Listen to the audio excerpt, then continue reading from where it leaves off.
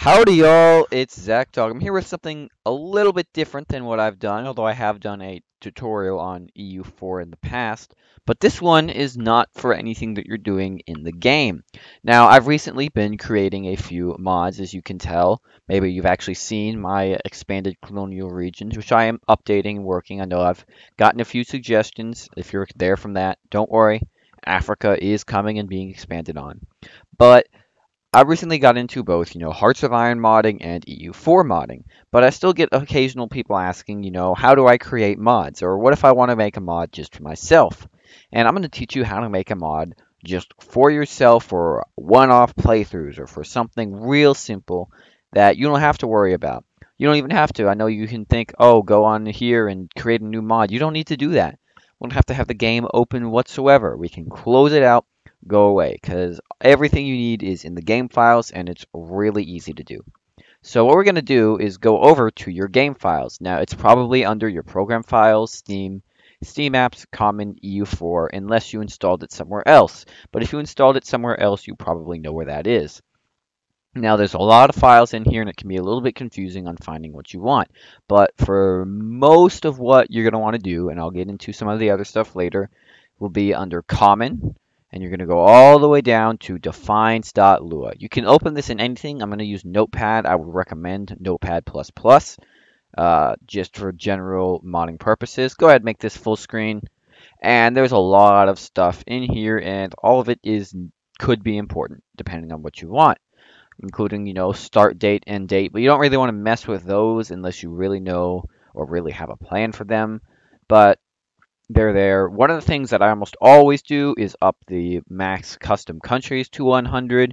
Sometimes the max colonial nations don't really run into that problem. I mean, it's right up at the top, really easy to see. Usually, now I would recommend if you're really interested in it, going and just scrolling through because basically everything in here is stuff you can change. Some of it's tied to DLC, but all these different AI behaviors. Are they going to vote for you based on you're a heretic or a friend, or the cost for peace, for demanding provinces? If you want to change that, stuff like this. You can change that. A lot of it actually has helpful comments. What you're going to normally want to do is actually Control F to specifically what you're looking for. For example, I recently did a game with basically no, it was really fun to do. Obviously a custom little mod that I made for myself, got rid of when I was done, that basically removed the diplo relations limit, removed the penalty, removed any sort of disloyalty from subjects, and all I needed to do, well, there's a few things, and I'll go into the second step for the diplo relations because that's not in here, but I wanted to work on subject loyalty. So there's several things you can do. It's a good idea to just guess if it's something that you think you know, it's probably in there exactly as you're thinking. You can think as loyalty, right? And there we go, estate loyalty, of course. You might have to go all the way past it depending on what you want. As you can see, loyalty, not what we're looking for. Obviously, you can always just go up here, look through depending on what you want. It's actually not that difficult. Obviously, change the number of free cities, removing electorate, anything like that. You could change the number of electors in the Holy Roman Empire. There's a lot of stuff you can do here. Before I change anything, however, I'm going to teach you guys something also very, very important. Before you do anything, any file you plan on dealing with, you want to copy it, go to somewhere where you know it's going to be, probably not in the game files. I would recommend the desktop. Create a new folder with the backup and paste the unaltered defines.lua in there. Now, I will show you how to get rid of your mod without having to worry about the backup later. However, it's good to have this just in case something goes horribly wrong because, especially with this amateur modding, that can happen pretty easily. Once again, I would recommend you go through all this depending what you want, but it's pretty easy to find what you're looking for. If you can do a good guess, you can usually find it. You can reduce the cost of taking provinces, diplomatic relations, diplomatic actions. Some of these are really long, really complicated. You don't really need to worry about too much of it. It's religion stuff, and defines.lua is a lot of the core concepts of the game. However, that's not everything. We go back into common, there's a few other places that it's probably quite common for you to want to edit, and it's pretty easy to see. Now, for example, go into countries here. Now, if you think this is the focuses, I've got bad news for you, but it could still be useful if you want to do something a little weird. For example, we can go into France, which I just saw, and you can see here is a lot of the historical idea groups. So if you want to change what the AI is going to take, for example, one of the things that I've done in the past is make it so every AI nation takes the exploration first. You can just switch that around exactly in order. Its historical score that it starts with, revolutionary colors. Now that's pretty big because the revolutionary flags are going to be the tricolor, and that's how they're set. And country color. If you want to change the color, these are all RGB values of the country. You don't want France to be blue, you can change that up. Now, I also want to make something clear. Even stuff like this will probably disable achievements. So if you think you can come in here and just make everybody have no anything, make it real easy, the game detects that the files are modified and it'll run just fine. You can go do a regular game. You can, I think, even do an Iron Man game if you really want that, but you can't really do achievements. And once again, we have army names, ship names, a lot of really cool stuff that you can do in here because this is basically the cosmetic. We even have the leader names. So this is also, if you're ever interested in real modding and creating a new country, looking into one of these as a template would be a nice idea. But that's obviously, we wanted the ideas, right? Well, that's not going to be in there. We go to idea groups and basic ideas. These are kind of like the idea groups. Once again, we see innovative, religious, spy, diplomatic. It's pretty easy to tell which one it is, but if you want to change something like this, you wanted to make the engineer corps siege ability all the way up to 999, you could do that. Don't want to do that because that make oh also these are global, by the way. Anything you change in here for these offensive ideas will apply to everyone. So if you make that one give you siege 999 and then AI takes that and you go to war with them, they will just wipe out every province you have, no problem. So keep that in mind whenever you're trying to add that because these are going to be permanent. Don't save. We want to go back to country ideas. Here's what you're probably looking for. And it's sorted alpha or not alphabetical, but by the tag. If you don't know what a country's tag is, you can just Google it. I think it's on the wiki. You can also go into the game, type in debug in the console commands, and you can hover over a nation to see what its tag is. But for example, if we wanted to find Austria's tag, you might think you type in AUS. No. Well, one, you do have to worry, you will sometimes have some of these, but AUS is not Austria's tag. I believe it's HPB or HAB, something like that. I probably need to go to the top before, just in case. That's another thing. If you're on the middle of it and you do a search, you sometimes won't find it. HAB? Yeah, it's HAB for Austria. And we see the Habsburg ideas for Austria. This will apply to AI Austria as well as you. So keep that in mind if you forget to get rid of your changes and you accidentally make an overpowered Austria.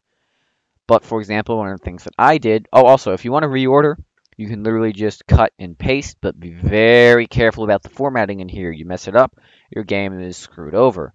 Once again, create a backup of any file that you're going to modify. And if you want to go over here, what I did for my playthrough with Infinite Diplomatic Reputation, just type in a bunch of zeros. And then bam, the Habsburgs are going to have an insanely high number of everything. Very fun if you ever want to mess with that. However, once again, it's up to you. Now, I know what you're seeing over here. You don't really want to mess with these unless you want to mess with, for example, you know how you saw the country ideas here. This is for the client states and the colonials. A few other things in here, but mostly you're going to be dealing with these. Matter of fact, I'm not entirely certain what all these do. Some of them are just cultures. For example, I believe the Italian ideas or something is in there. Basically, like German ideas for generic German nation, generic Irish. There's a lot of them in here that some of them are a little interesting that are actually in there because I don't know if there's any Irish nations that don't have a custom focus tree, but they're in there anyway. Maybe a little hint at what they're doing in the future. Actually, I think we just learned today that they're adding a bunch of new Irish miners. Whatever. And that is the whole basis of what you're going to be doing for modifying. You'll find what you want. There's all kinds of stuff in common. Outside of common, there won't be that much. For example, colonial regions, this is where I did 99% of the modifications for my mod. Not quite as easy as it seems because you have to list every single province that you want added in. More tedious than difficult, but you know, country colors, country tags. Most of these things are pretty self-explanatory. You want to go into the peace treaties, you can see what they do. Obviously, some of these are even warning you. Are included, all entries are default to 0. Try negative values at your own risk. They can't guarantee that every change you make is going to work. Once again, create a backup of anything you do. But now the most important part, getting rid of the changes. These are temporary mods. You're not going to be adding them into a mod. That's the whole point of this basic simple mod. There are plenty of tutorials on how to make big mod. You set it up in the mod menu, you upload it to the workshop and everything. You don't really need to do that for this. You're using it for your own purpose. And once you're done with that playthrough or your purpose, you can go ahead and get rid of it.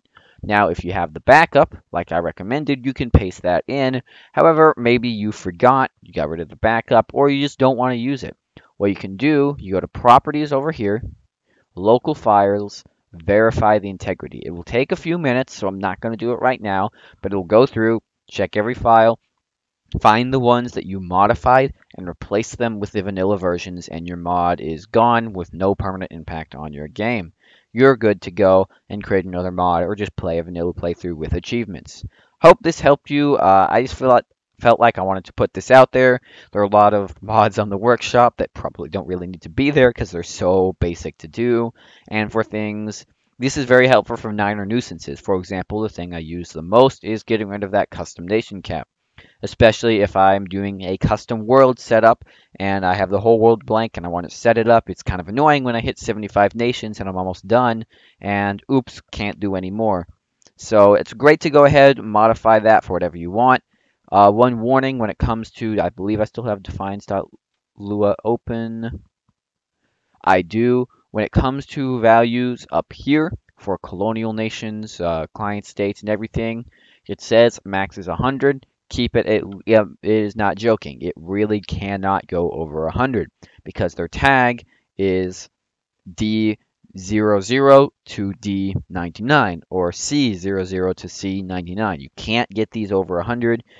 Any questions you have are probably answered by uh, these comments that they leave you.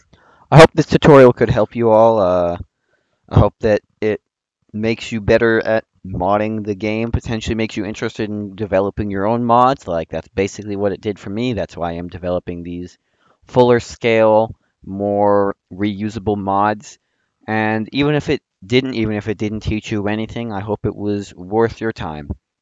Uh, if you liked it, be sure to like so that other people can see it and that we can have a more thriving modding community. Thank you.